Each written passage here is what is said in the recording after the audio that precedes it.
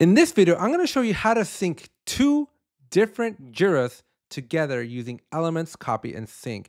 Now, the use case would be maybe you have a client, maybe you have a vendor, a customer, they have their own Jira, you have your own Jira, but for some specific work, there's an overlap and they both need to coexist. Now, instead of adding everybody to both Jiras or doing a bunch of other expensive options, we can leverage the power of Elements, Copy, and Sync and specify which work we want synchronized, and it's going to be super easy to set up. So make sure you hit that subscribe button, make sure you hit that like button, and let's jump into it. So the first thing you're going to want to do is you're going to want to make sure you go to your apps, find your Elements, Copy, and Sync, and get into it. Now, if you don't have Elements, Copy, and Sync installed, use that link down in the description, as you're going to want to start a free trial to Elements, Copy, and Sync. And while you're there, it's a two-step process. You want to install it in a source Jira, and you also want to install it in your destination Jira. And we're going to do this walkthrough right now. So make sure as you're following along that you're installing the app in both the source and the destination Jira. Otherwise, you're going to have a less than ideal experience. Let's talk about pricing for a second. If you want to do a two-way sync, that is, you want to do a synchronization between one Jira and a different Jira, then you are going to need to install and pay for the app in both Jiras. However, if you only want to do a clone and sync in only one way, you'll just need to pay in the source Jira, and that's it. And so I've already installed it in my source. I'm going to go to my destination, which is a sandbox, and I'm going to install it over there as well. Now, when you're here, when you're in the destination, one thing you need to do, click on settings. Once you click on settings, we are going to click on this remote connections. We are going to allow the remote connections. This is very, very important. So make sure you allow remote connections. We're then going to go back to our source and we're going to go to connections and we're going to add a remote instance. Here, you're going to want to paste the URL for that destination. So I'm going to grab this URL here and I'm going to paste it right here. And then you will hit the submit button. Okay. Once you hit that submit button, a request is going to be sent to your destination. And so you're going to come back to your destination. You're going to go to connections, and this will have a button that says review the request. Under your actions, you're going to approve it. Once you approve it, this will go to active, and then in your source, this will go to active, and we now have a handshake. So this is good. Both of our Jiras are now talking to each other, and we're ready to proceed and actually start a recipe. So once you have all that set up, now you're ready to hit get started. We're going to create a new recipe, and we're going to select copy and synchronize Jira issues, although you can pick any of the ones that make sense for you. But let's go with the first one. We're going to click on next. We're going to give it a name, client B work, and you can give it a description, special top secret work. And here's where the magic happens. Under your target instance, you're now going to select that sandbox or whatever name of that destination Jira that we just set up just a few moments ago.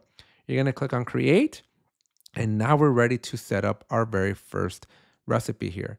And so this is the overview page. This is going to show you everything that's set up, but we're actually going to work through it all. So we're going to click on next, and we're essentially going to start the process.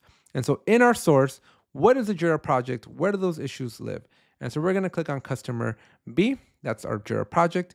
And as we scroll down, we get to pick what kind of work do you want to copy over? Do you want to copy over a specific work type or issue type? Or do you want to just leave it open to everything? Now, I'm going to do a task because this is just going to be a very specific demo. Now, if you don't want to include all the statuses, you can also include or exclude statuses. And then let's say you want a label or you have values in a specific field and you want basically just if maybe a specific component has a value, then you can fine tune all this as well. Now hit that run test, and assuming you get a good green, we're also going to find out how many issues are eligible to be synced. And so this is a good sanity check here, and we're ready to roll to the next step. We're going to click on next, and now we got to set up the target. So where are we going to go and send these items over to? And so we're going to go over here. We're going to set up demo configs, and then you're going to map out, okay, so that issue type from the source should come up to which one in the destination. So I'm going to pick task. They don't have to match. You can set up however you want, but that's what you're going to do here. You can ignore the monitoring. This is if you're doing a JSM thing, but we are doing just Jira on this go around. Click on next when you're done with that. And now comes the cool part. So in the last couple of steps, all we've done is say the issues in this project are going to go to the issues in this project. But that's too generic. That's too broad. We need to specify now what data within those issues we want to sync. And so the first thing we're going to do is our fields. So we'll set up our fields here, and we're going to do obviously our summary because you can't go very far without your summary. So we'll add our summary, and then we're going to add our description. So you can do this right here, add your description, and then you just add any other fields that make sense for you. So if you have your component, if you have labels, if you have any custom field, you're going to want to set them up here. Now, this is the target field and this is the source. And so make sure that you have the right mapping here because you can have any mismatch, right? They don't have to be summary to summary, doesn't have to be exact, although this is probably a bad example. But any custom field to another custom field, they don't have to match the names exactly. You can mix and match. Just make sure everything exists and everything's aligned. Now, as we scroll down, we have our comments, so we can copy any existing comments. We can synchronize our comments.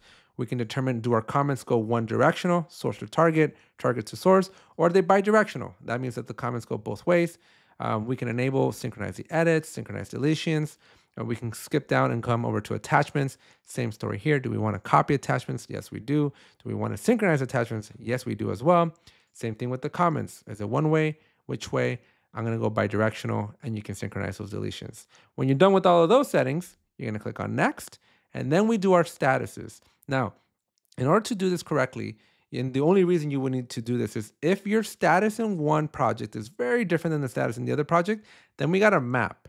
But I'm just going to create the item, and I'm just going to accept the default status in that receiving workflow. So I'm not going to bother with this, but do know that you do need to know the name, like you need to pick a workflow inside of your source, and it has to be the workflow that's in that project that you picked. I don't know it off the top of my head, so I'm going to leave it alone. And the same thing with the destination. You're going to have to pick the right workflow that is part of that project that you picked on the destination. So you might need to open up a couple new tabs and get a little bit more information so you can do this. But once you pick the two workflows, now you can add your mapping, and now you can map the statuses. Again, I'm not going to do this because I don't want to do this. This is going to be my specific use case where I don't care. So I'm going to delete the mapping, but you might care and you might need to do that alignment. Now, I'm just going to leave it simple and I don't care. I'm just going to receive whatever's the first status in that workflow. That's what I want. Now we have some mapping options that I'm going to leave alone as well. And then I'm going to click on next. And now for the trigger. So how do we trigger this thing? And so we're going to customize recipe availability. And the one that I want to make sure is available is the action menu. And so this is going to allow me to control when things go. You do have the ability to do a workflow post function. So maybe when something enters a specific status, then it gets synced because you don't always want to sync everything, right? And so that's going to help you fine tune this. But I'm going to do it manual for now. And once I'm done, I'm going to click the save button. And then I'm going to click the activate button. And so this is very key. It's a two-step process here. So we're ready to roll. We now have our recipe ready. And so what I'm going to do is I'm going to go into my project, into that customer B project. I'm going to go to my backlog and I'm going to find my task. This is a task. Okay. And then I'm going to go into the destination because I'm going to show you that it doesn't exist yet. And so I'm going to go into that receiving project that we've called out. And of course, Jira has a bug and the new UI is not the greatest.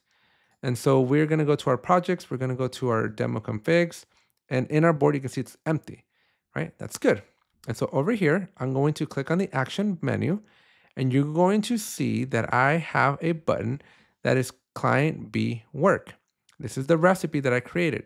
So I'm going to click on that recipe, and then it's going to load the recipe up. It's going to select my target. Okay, everything's ready to go. I'm going to click submit. That looks all good. That's exactly where I want it to go. That's the exact work type that I want it to be. Then we're going to let this load for another second. Okay, and then we see that it's done. So we're good. We can hit close. And now we can go to our destination. I'm going to do a quick refresh over here. And you can see that this is my task. It is now in here. And so now if I add a comment, this is great. Subscribe and download. Copy and sync, right? So when I click on that save button, I come back over here. I'm going to open up this is my task. And I'm going to give it a second because it's not instantaneous, right? It takes a second or two. The interwebs are very vast and big. And so we're just going to do a refresh. And our story is over here on the right. And we're going to scroll down and we're going to come down to our comments, and you can see that the comment has indeed synced. This is great. Subscribe. Make sure you download, copy, and sync. And so if I reply here, awesome, I just subscribed and I just started my free trial. When you click save here, it'll come back to this side. We can do a quick refresh over here. Again, it's not instantaneous, but it does take a second or two, but there it is. And so our comment is right there. And as you can see, our comments are synced. And so this is a really great solution to get two very, very different Jiras synchronized with each other and get that data going back and forth. And this is going to solve a lot of problems. It's going to be a lot more affordable. It's going to let you save on some permissioning headaches as well, because you don't have to close up everything in Jira. By default, when you set up Jira for the first time, all the projects are open. So when you invite a client or a customer over to your Jira, they can see everything. So now you got to invest a lot of resources into locking things up, and then you can invite them. And so now you're getting hit with the tax of paying the extra license, and you're getting hit with the tax of having to do all the configuration changes. And so this is just going to control, and you're going to be able to select what items make it over and which items don't make it over. And then once it's connected, then the communication and the collaboration is seamless and super easy. And so this only takes a few minutes to get configured. I hope you set it up and enjoy it for yourself as well. Make sure you hit that subscribe button, drop that like, use that link down in the description to start your free trial, and I'll see you in the next one.